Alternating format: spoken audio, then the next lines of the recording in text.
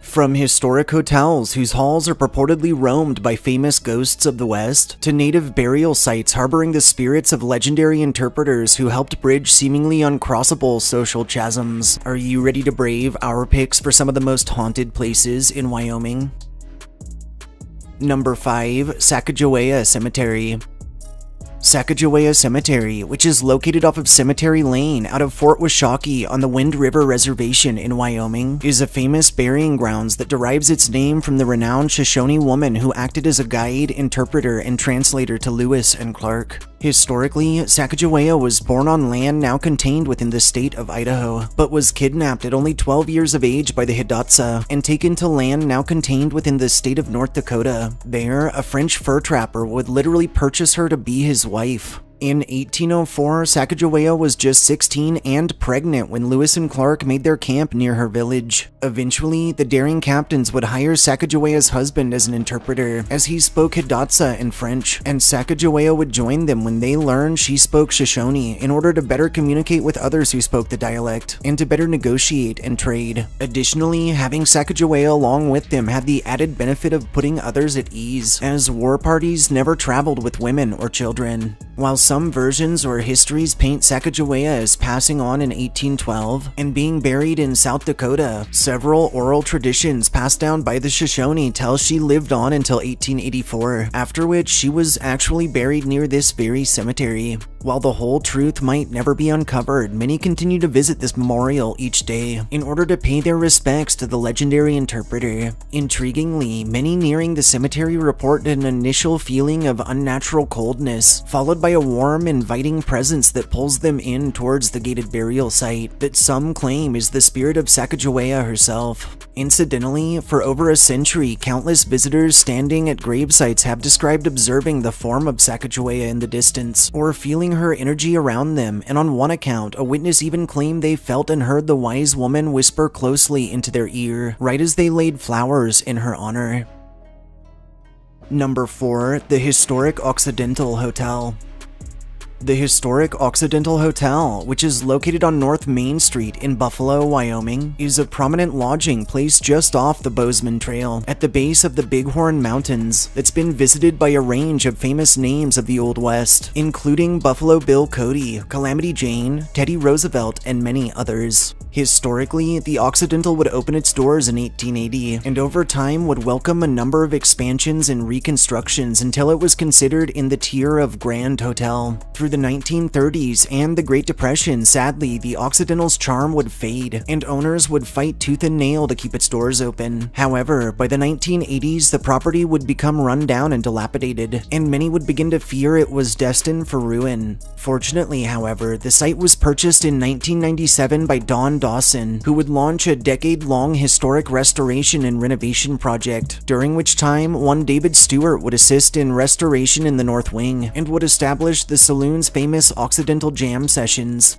In 2008, David and Jackie Stewart would become managing partners in hotel operations, and in 2015, they would purchase the business outright. The Stewarts remain owners of the Occidental to this day, working year-round to ensure guests are provided with luxurious accommodations and a variety of delicious dining and drink options. Over its many years, the historic Occidental Hotel has been surrounded in a wealth of ghost stories and tales of the supernatural, with guests and staff reporting instances of doors opening and closing on their own, objects sighted moving about inexplicably, and spook lights viewed zipping around after dark on the upper floor. The ghost of Teddy Roosevelt himself has been encountered seemingly getting ready for a fishing trip long since passed in the upstairs library, and one more commonly encountered entity called Emily, who it's claimed was the daughter of a girl working the property during its time as a bordello, and whom it said died of illness, is often spied roaming about, her slender form clad in a white dress and her long dark hair draped over her face. Number 3. The historic Plains Hotel and Restaurant. The historic Plains Hotel and Restaurant, which is located off of Central Avenue in Cheyenne, Wyoming, is a Western-themed lodging as famous for its luxurious atmosphere as it is infamous for its many purported hauntings. Historically, the Plains Hotel was constructed in 1910 and would open its doors the following year in 1911 with an elegant grand ball-style ceremony. The lodging would feature 100 guest rooms, 3 elevators, and some of the first in-room telephones across its 5 stories, and would grow quickly in popularity, attracting all manner of cattle barons, oil tycoons, and travelers on their way to Yellowstone and the Grand Tetons. The historic Plains Hotel and Restaurant remain open into the present, offering 130 fully restored guest rooms and suites, original artwork and photography courtesy of Wyoming artists, a slew of modern amenities, and in-house dining that's to die for. Over its years in operation, the Plains has been surrounded in an assortment of ghost stories and local legends, with both staff and guests telling of doors that open and close on their own, of instances of overnighters being choked with bed sheets seemingly manipulated by invisible hands, and the constant feelings of being watched or of being followed by something unseen, something that has a habit of chuckling from darkened corners. Activity is said to get quite intense on the 4th floor, which is surrounded by 2 separate legends that intertwine with actual history. The first tells of a man who was pushed from a 4th floor window, and of frequent encounters with his manifestation around the aforementioned story. The second tells of a bride named Rosie, who was taken to the Plains for her honeymoon, and whose groom, while having drinks in the lobby, met a working girl whose 4th floor room he'd end up returning to. As it's told, Rosie watched this incident play out from a distance and followed her cheating spouse back to the young girl's room, where, in a rage, she broke in and shot both her husband and his mistress dead before returning to the honeymoon suite where she took her own life as well. The ghosts of Rosie, her husband, and his mistress have all been sighted at various times by both guests and employees, and staff nearing what was once the honeymoon suite have told of chilling crying intertwined with maniacal laughter that emanates from within. Rosie is most often sighted in a blue dress walking the hotel's corridors, her groom in his black dress coat and usually on the 4th floor or in the basement, and his mistress in a short red dress with white lace and usually on the 2nd floor. Number 2. The Sheridan Inn. The Sheridan Inn, which is located off of Broadway in Sheridan, Wyoming, is a historic lodging that was established under the Chicago, Burlington, and Quincy Railroad as part of its development through the state. Historically designed in 1893 under architect Thomas R. Kimball out of Omaha, Nebraska, and inspired by various hotels he'd viewed while in Scotland, the Sheridan would open its doors boasting the first bathtubs and electric lighting in the region, and was considered the finest hotel between Chicago and San Fran.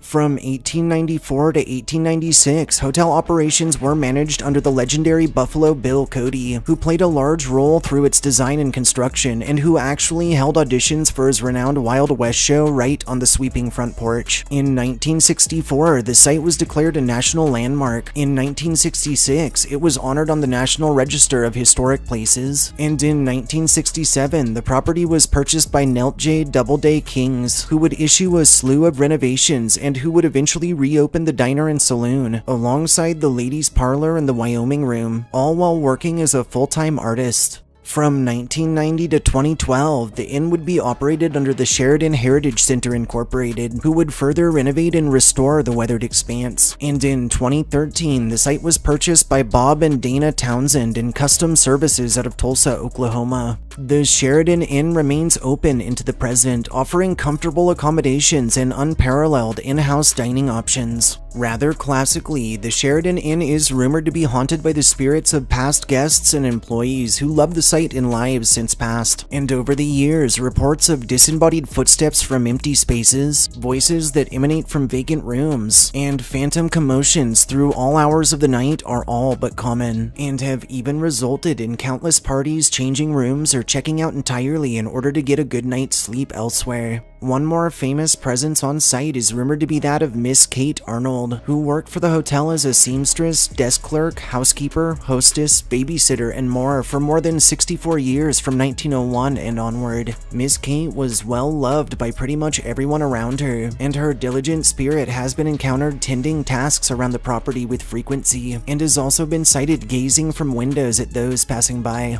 Across hotel grounds, extreme cold spots are felt on hot days, ghostly horse hoof steps have been heard about, and spook lights have been spied darting around after dark. Lastly, the manifestation of Buffalo Bill Cody himself has been known to make the occasional appearance, and seems to have a habit of materializing in reflective surfaces, such as in the glass of the large framed picture of himself. Number 1. The Fort Laramie National Historic Site. The Fort Laramie National Historic Site, which is located off of Gray Rocks Road at the confluence of the Laramie and North Platte Rivers in Fort Laramie, Wyoming, marks a 19th century trading post that was integral in its hosting of several significant treaty negotiations with the Northern Plains Indian nations. Historically, circa 1815 or 16, Jacques Laramie, who was accompanied by a group of fellow fur trappers, settled onto lands that would later accommodate Fort Laramie. Sadly, Jacques would venture out to trap one day either in 1819 or 1820 and was never heard from again, though his name would be carried on in the fort itself, in the nearby river, and other surrounding landmarks. The original Fort Laramie was constructed through the 1830s and catered to the fur trade. In 1849, the site was purchased under the U.S. Army, and though it was never attacked directly, the defense would play witness to countless conflicts with local tribes. Following the completion of the Transcontinental Railroad in 1869, the fort's importance was greatly diminished. In 1890, it was decommissioned entirely, and preceding its decommission, starting in April of the same year, the Army would begin auctioning off the expanse's abandoned buildings. In 1915, a monument commemorating the site's time as a military fort was established, and in 1938, the area was officially dedicated as the Fort Laramie National Monument, ensuring its ongoing preservation,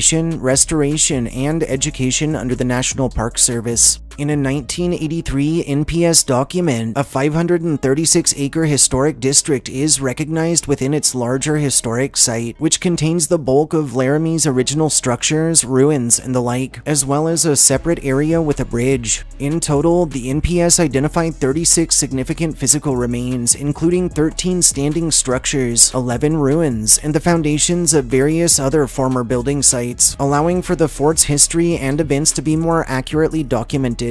More recently, in 2009, this weathered expanse would act as the focus of a digital preservation pilot project shared between the NPS, SCI-Arc, and the University of Colorado, Denver. The Fort Laramie National Historic Site remains open into the present, offering educational materials and stops, touring options, hiking trails, a bookstore, scavenger hunts and other events, and much, much more. Through its lengthy existence, Fort Laramie has been surrounded in a multitude of purported hauntings and local legends, with those frequenting its bounds reporting disembodied footsteps and voices heard from vacant properties, doors sighted opening and closing on their own, and the constant feelings of being watched or of being followed by something unseen. One popular fable associates itself with the former bachelor's officers' quarters in the oldest military building in the state, Old Bedlam, which was constructed in 1849. Within Old Bedlam, many have encountered the apparition of what's believed to be a former cavalry officer, who's been known to rush suddenly and unexpectedly past living parties, ordering them to be quiet before disappearing around nearby corners or into thin air.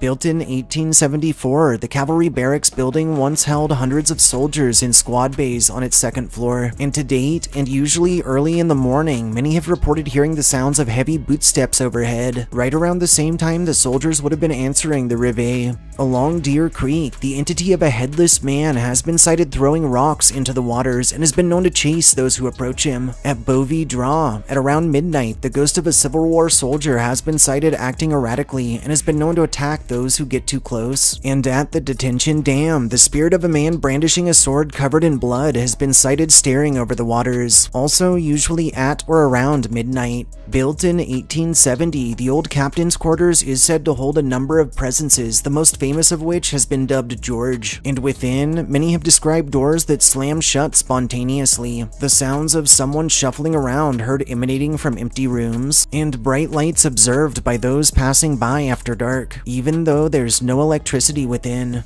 Also reported around Laramie, and not confined to one area in particular, are spook lights that zip about, extreme cold spots felt on hot days, and encounters with a range of full-bodied apparitions, including with that of a mysterious young man in a raincoat who always appears to be talking to someone unseen, and with a tired-looking surgeon in a blood-spattered uniform. A final popular legend tells that when the fort was still utilized in the fur trade, the agent in charge had his daughter out to visit. An avid equestrian and total rebel, this daughter was made to promise never to leave the fort without an escort. One night, however, while the agent was away, his daughter would slip the post on a huge black horse, and while several eventually spotted her and attempted to catch up or stop her, she managed to ride off onto the distant prairie and was never heard from again. Now it's told the spirit of this young woman likes to make an appearance every 7 years or so, riding in circles around the fort in an emerald dress, and since the onset of her manifestation, she's earned herself a new moniker, that of Laramie's legendary Lady in Green.